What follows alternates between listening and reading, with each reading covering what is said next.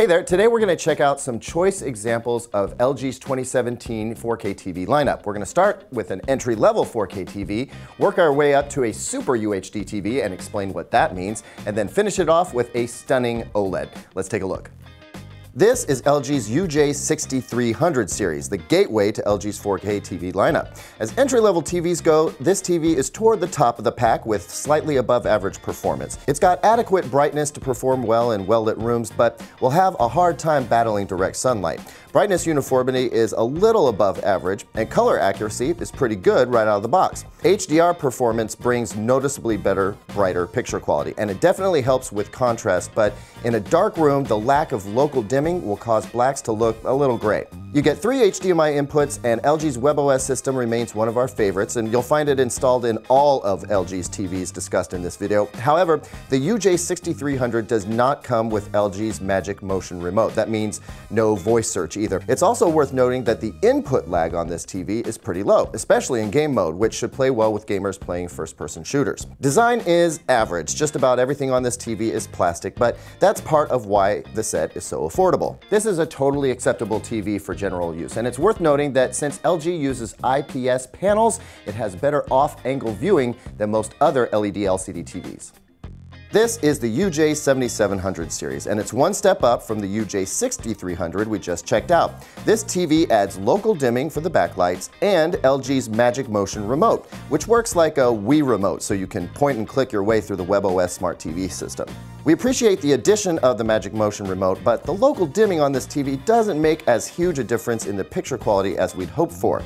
This is an edge-lit TV with not a ton of zones, so the dimming effect is a little too obvious in dark scenes, and it causes some splotches of gray in a dark room setting, but for general use, this TV does just fine. Its HDR performance is superior to the UJ6300, and overall it does perform a bit better than the model below it. The design here is a more noticeable upgrade, with a trimmer metallic bezel and a narrower profile, resulting in a sleeker look. For gamers, this is an excellent choice, as it has extremely low input lag in game mode, about 11.5 milliseconds across the board. If you're looking for a sleeker design, punchier HDR performance, low input lag, and a wider viewing angle, the UJ7700 is a really solid choice that won't break the bank. We've now arrived at the Super UHD line, which represents LG's high-performance LCD LED TVs. Here, the design differences are obvious. We've got a much slimmer profile with a white backing on the TV and much trimmer bezels than we see in the standard 4K TV lineup.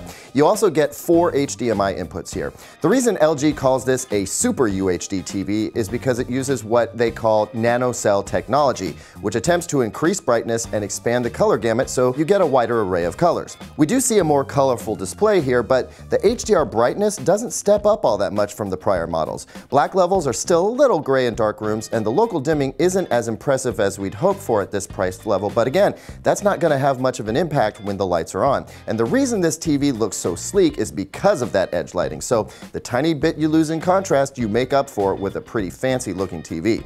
The motion resolution, lack of blur, and low input lag make this a great TV for sports and for gamers, especially if you're playing new HDR games. You spend a little bit more for the Super UHD TV, but I think it's money well spent considering the improvements to design and color.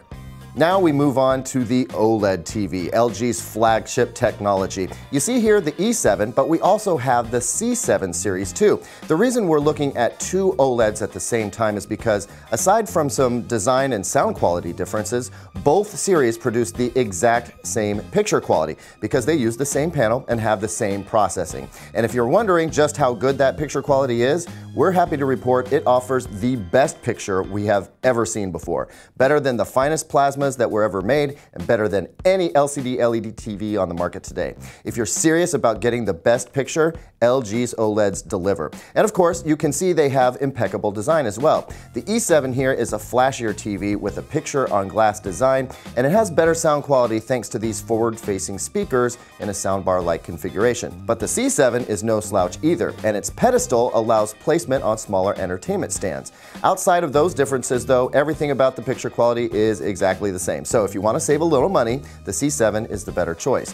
No matter what LG OLED model you choose, you're going to be amazed with the picture quality, both for standard content and for 4K HDR content, which there is now plenty of to enjoy. That's it for our LG 2017 4K TV lineup. If you want to take a deeper dive into any one of these models, be sure to check out our full review videos.